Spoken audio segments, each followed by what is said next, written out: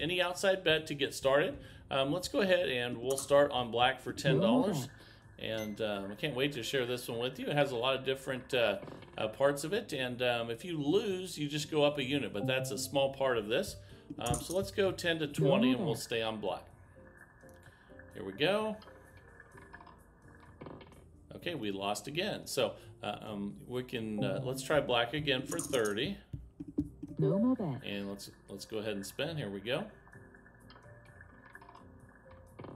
Ooh, and a 0. That's not the best start.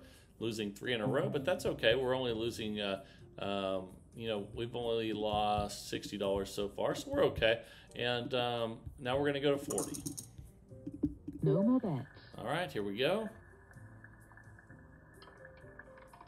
Okay, we got the win finally. So now we take the $40 bet and we put it on 2 columns.